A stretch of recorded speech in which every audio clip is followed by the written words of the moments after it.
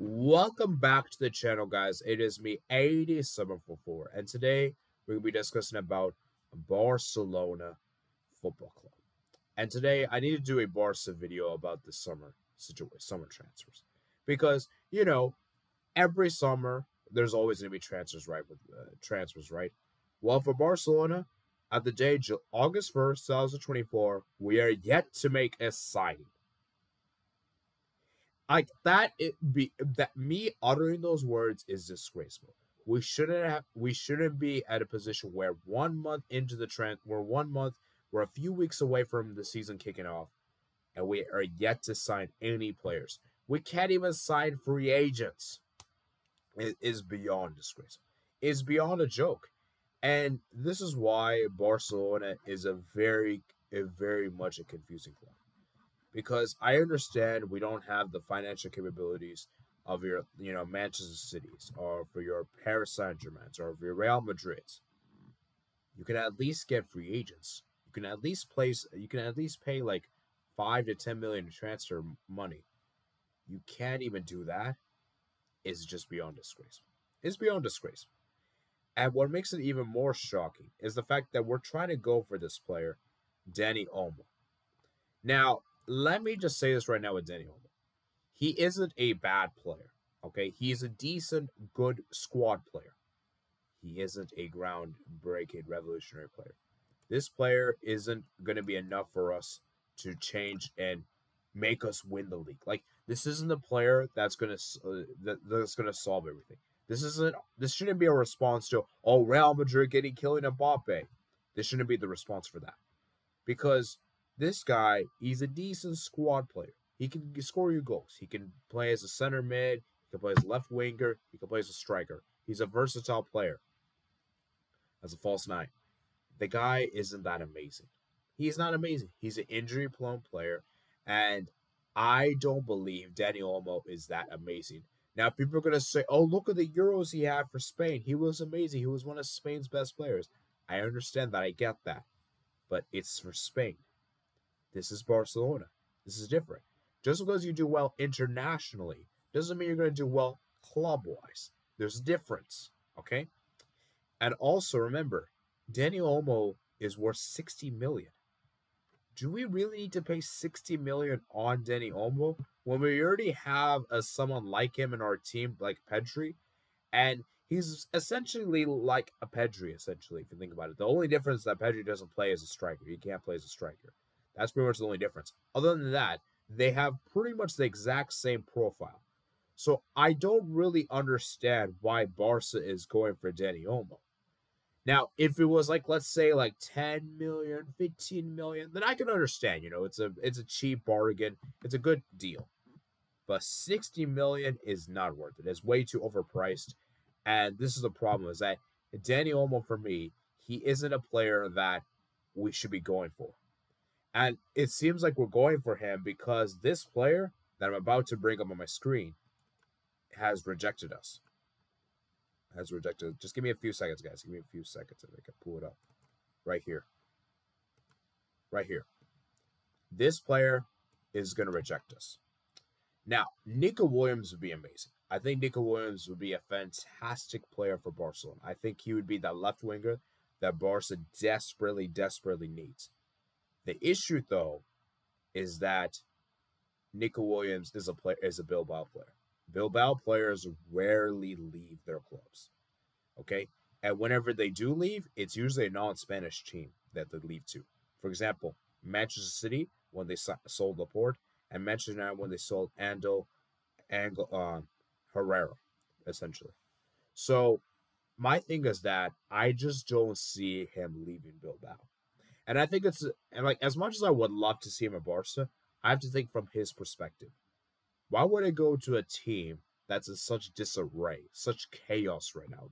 There's no there's no sense of stability at the club. They had just Shaq Jabi for just out of nowhere. They brought Flick in, and now they're trying to rebuild. Whereas Bilbao, everything's already successful. I already have everything laid out. I have Valverde as my coach, who's a great coach, by the way. And everything's already laid out. Plus, we're in the Europa League as well. I have a chance to play a European competition.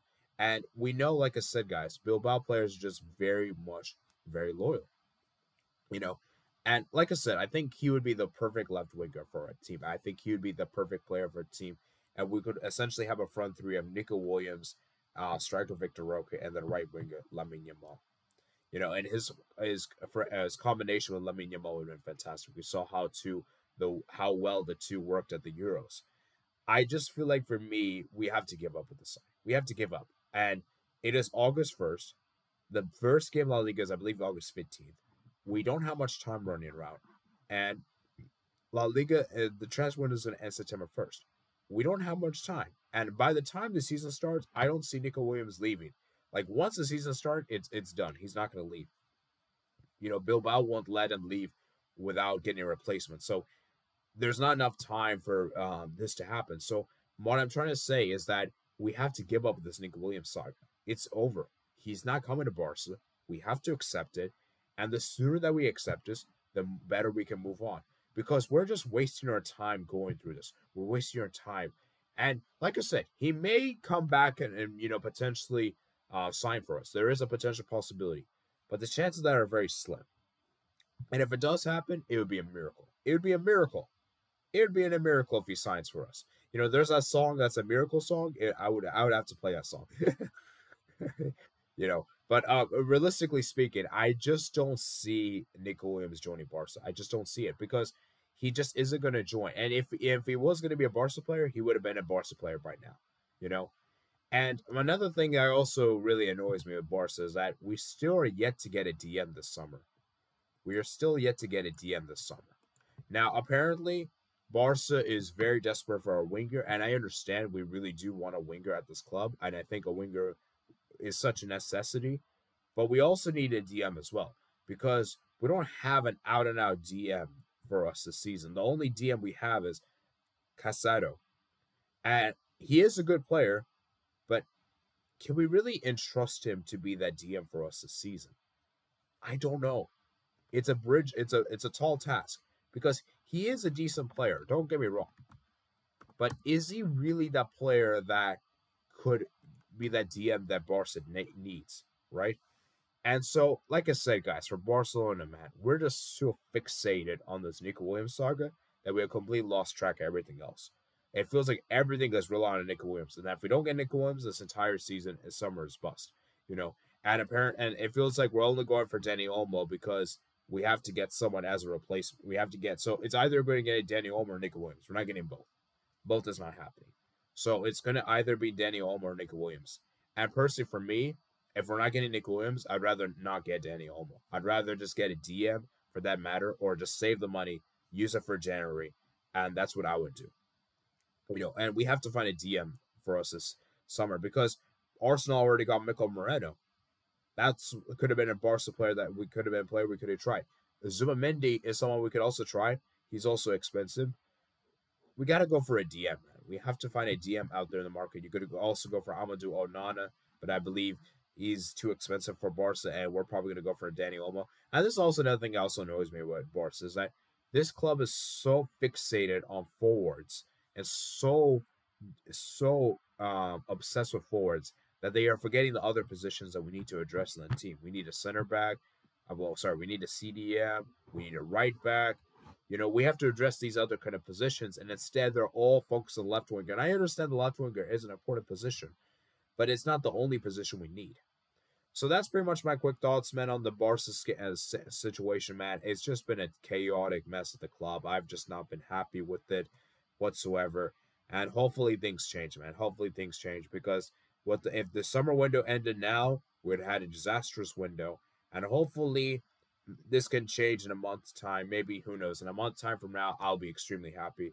But as of right now, August 1st, I'm not happy. So let me know what you guys think in the comments below. And yeah, I'll see you guys later, man. Peace out.